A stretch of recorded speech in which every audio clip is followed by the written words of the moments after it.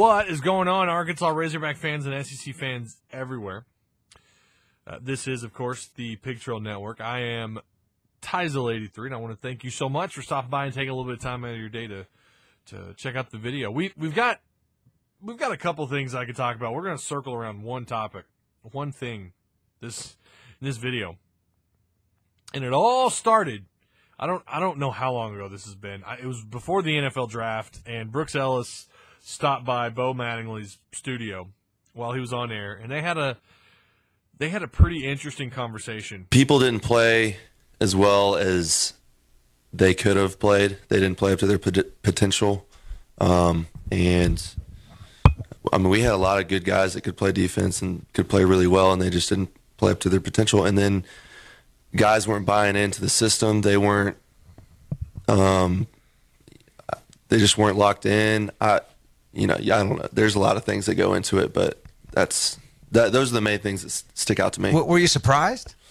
It's really annoying. I mean, like, your senior year, you want it to go as well as possible, and it didn't, and nobody was doing as well as they could have, and we knew we could have been good, and it just didn't happen. And I mean, a lot of things go into it. I don't know what to say. Well, when you get seniors, I guess you can have guys ending up on their own agendas, right? Yeah, they're not playing as hard as they can. Yeah, when you need them, and I mean, especially the last two games when we played a great first half and then gave up in the second half. I mean, the guys weren't doing what they've been doing all week in practice, what they've been doing all year, and it's frustrating as a player, but especially as a coach. Like, what are you supposed to do when guys aren't playing?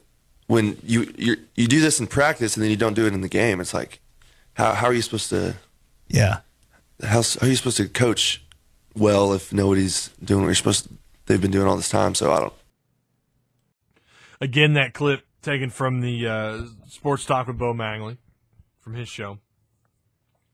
I've watched that clip now probably about 7 or 8 times, and I come away with the exact same thought every single time. How do you, as a coach, let things get that bad?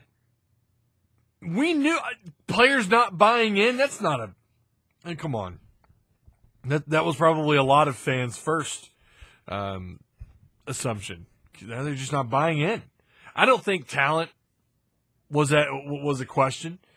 When you talk about guys being able to play at the SEC level, these guys should have been able to play at the SEC level. A lot of experience come back around the front seven this year. I know they had some injuries. Dre Greenlaw wasn't out there, and you had to use some new guys at the linebacker position. You had to play some freshmen. You had to rotate guys, but still, it's not. You have to think for how bad things were in 2016 on defense and how bad they were against the run. It's more than just one thing. It's more than just players not buying in. It's more than just players not playing up to their full potential, and that all falls back on coaching. There's no ifs, ands, or buts about it. You can go as far back as to recruiting if you wanted to. You're recruiting these quote-unquote uncommon men. Well, these uncommon men are getting called out by one of your very own. And I say that this was about one topic, one particular thing in this video, but really we could cut that video up. We could talk about several things. But I think, Brooks Ellis just kind of, he was straight up with everybody. He was just being straight up, and he said, look, this is what's going on, or this is what happened.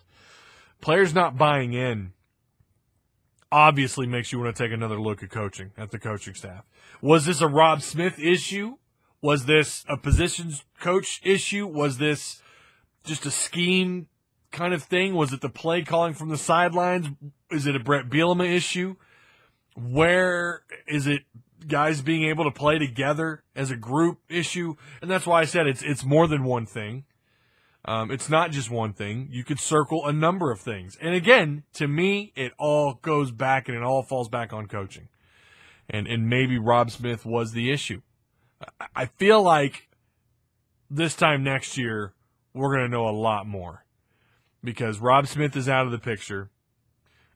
there are some things we're going to have to consider. New defense. You're going to see some new faces in that front seven. Different guy calling the plays from the sidelines. Different personnel on the field.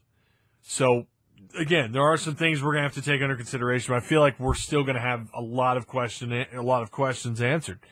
And we're going to know a lot more this time next year.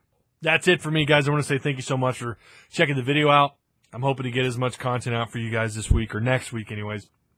I know it's late.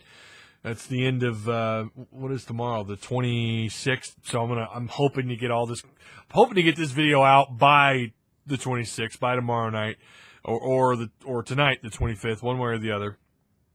But next week, I'm going to try and push out as much content as I can. We've got preseason magazines coming out from Athlon, Lindy's. Eventually, you'll see Sports Illustrated, some others. And you can bet your rear end we're going to talk about those. So, for all things Arkansas Razorbacks, keep it here on the Big Trail Network. Again, you guys know what to do at the end here. Like, comment, share the content that you've just watched. And, of course, if you haven't already, feel free to tap the subscribe button down below. Thanks a lot, guys.